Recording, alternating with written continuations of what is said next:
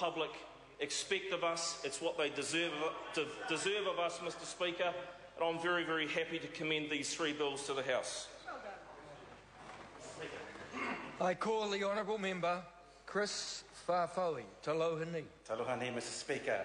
Mr Speaker, for those people watching Parliament TV tonight, just in case they went to get a cup of tea while Mike Sabin was talking, and I don't blame them, I'd just like to remind them what we're actually debating here tonight.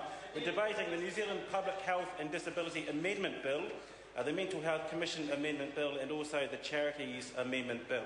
But Mr Sabin, in his contribution to those 3 bills, I would like to remind those people who are watching tonight that we are debating, talked about frontline services and the agenda of this government to make sure frontline services are delivering better for all New Zealanders. Well, I'd just like to remind, or maybe Mr Sabin hasn't read the papers in the last couple of days about the frontline services that have been affected in the education sector. So maybe Mr Sabin might want to go ahead and read the Dominion Post, maybe the local paper up in Northland, just to see what the frontline changes that this government have announced, and the backpedalling, the significant amount of backpedalling that is happening with the government's announcements in the budget with frontline services. Mr Speaker, can I turn to the bill after rebutting some of the points that Mr Sabin has made, and just talk about a word, and Mr Sabin did use it, the synergies that will come about from bringing ALAC and the Health Sponsorship Council together in the Health Promotion Agency. We do agree with that measure that is contained in this bill. We do believe that bringing 2 agencies like the Alcohol Liquor Advisory Council, I believe it is, and the Health Sponsorship Council, which has done such good work in terms of its promotion of the anti-smoking message, is a good move. And I'd like to thank the board of ALAC and Gerard Vaughan, the Chief Executive of ALAC, for the work that he's done over many years.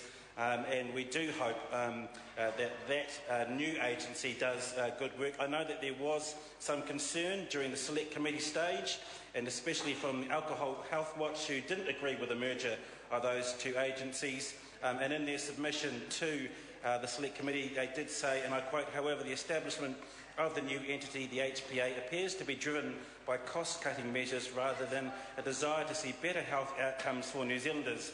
This is of great concern to us, given that any cost savings will not necessarily be increasing investment in health." While Labor is supporting this measure in the first bill, the first of the 3 bills that we are debating here tonight, we will be keeping a close eye on that measure to make sure that the synergies actually do deliver, and it's not just cost savings that we're looking at.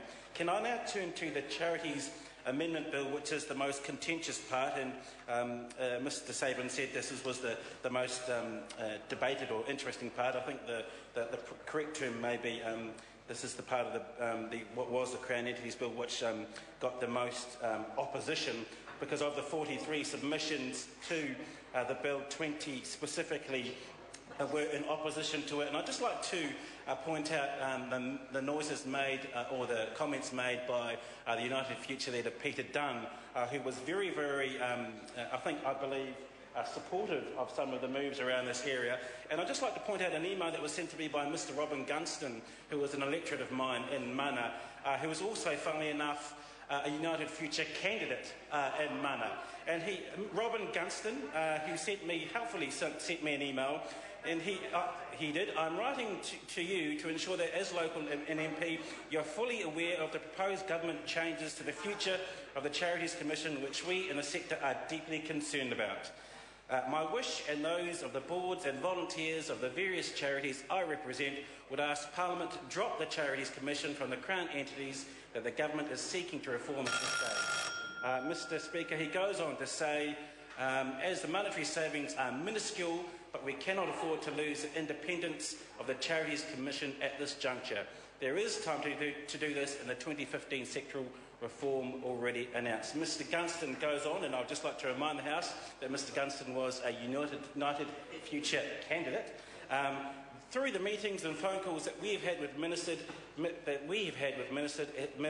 it has become clear that the ramifications or timing of this were not especially well thought through, and aside from the hoped for cost savings, there doesn't appear to be overwhelming evidence to support the move, certainly not that the ministers have articulated. Mr Speaker, I do want to note that Trevor Mallard moved this SOP in the committee stage to delay this by 3 years. That wasn't picked up, and that's very unfortunate. It's a split call, I'm sorry to say the member, the split call between Labour and National.